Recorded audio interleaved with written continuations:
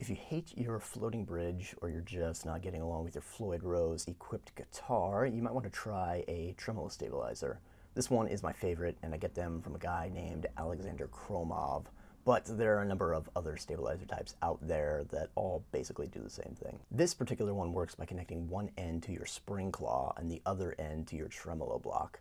The tremolo block end has this outer spring that pulls the block back to a flat 0 points after dive bombs. And inside of this thing is actually a spring that pushes this little piston back to a 0 point after doing a bar pull-up. Almost like one of those clicky ballpoint pen things. To install it, I just set up my bridge like normal, then put the back end on the claw. I then put the other side on by inserting the piston into the hole from the back end, tightening the screw, then attaching to the block with pliers. Then I let the screw out so the main part is physically touching the block. Then I tighten the screw. This improves overall tuning stability